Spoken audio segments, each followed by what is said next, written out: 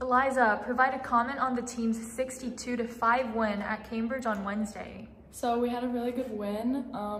We got to put everyone on the team out on the field on both sides, so we got to play really well and work on defense, offense, both things during the entire game, and we had a lot of good runs. What did the team do well in the win?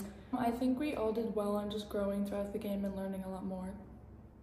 Cami, how has the team been playing? The team have been playing very good. There are a lot of new players. I can tell the difference from when they started to where they are now. From the first game to our last, there's definitely improvement. There are obviously things that we can work on, but we touch on that with film and in practices, so I think we have been improving a lot. Provide a comment on the upcoming game with Harvey on Saturday. With Harvey, I believe that would be our first game with them, if I'm not wrong. I'm excited to meet new players and play a new team and see how it goes.